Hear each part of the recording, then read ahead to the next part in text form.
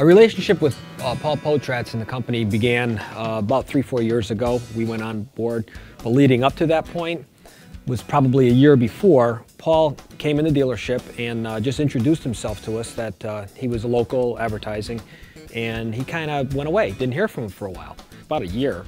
And we had switched from a local company to Mud Agency, a national company, and we're doing business. And then Paul came back in and said, I'd like to talk to you guys about your advertising.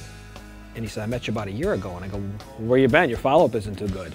And he said, well, you were with a local company, and I didn't want to come in here and try to push them out. They're a local guy. I didn't want to compete. But as soon as I found out you were with Mud, to me, you're wide open.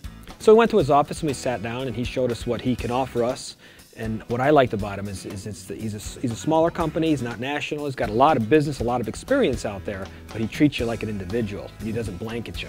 He looks at your market. He looks at what you're doing in your area, what someone else has done somewhere else that may work here. Working with the other larger agencies, it's like a blanket. This works everywhere, and in advertising, that's not true. It doesn't work everywhere. What Paul brings to the to MetroFord is a different approach. Just recently, we didn't want to spend a lot of money because we knew it was going to be a tough month.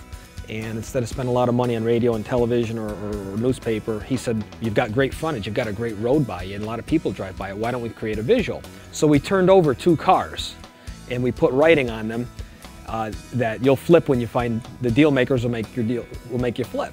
And people would drive by and see these cars upside down, and it tied in. I mean, what better way to advertise than the street you're on, which is a very busy street. It didn't cost us hardly anything to flip those wholesale cars over, and it created a lot of attention. So little things like that, little things he can bring that we would never think of. Let's face it, we're in the car business. Hopefully we know how to sell cars and service cars and supply customers with parts, but our forte isn't advertising, it's automobile sales and service. With an agency who has the knowledge of the automobile business, he can wrap it into what we already do, and it's worked together great so far.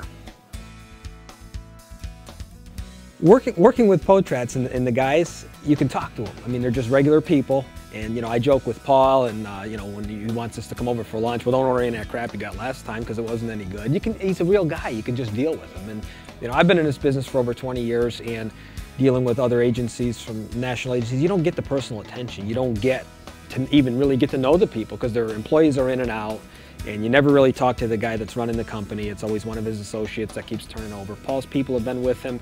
Paul's always in the dealership. I mean, he comes in, we're on cell phone together. He's got my number, I got his. We talk all the time. It's a great relationship because you're personal with the guy.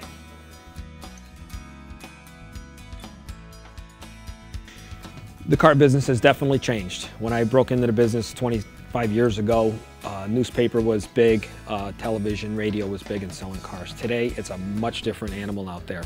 Everything's internet-based.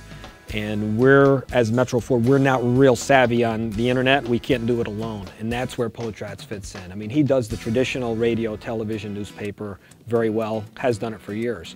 But the infusion of the internet in our business has really changed that we don't know much about it. But Potratz brings an element of internet and online stuff that we never even knew existed. So he's enabling us to grow into the future. And when you spend money on the internet, it's really not as costly as your other media, your print, and your television, your radio. So it's actually helping keep our costs down, and we're reaching more people. Because let's face it, probably 90% of the people that buy a car at one point before the purchase search the internet. They may not buy it over the internet, they may not actually negotiate over the internet, but they get their information, they find your inventory, they make it so that when they come in, their time is very valuable and they don't want to spend much time here. So they're pretty ready when they come in.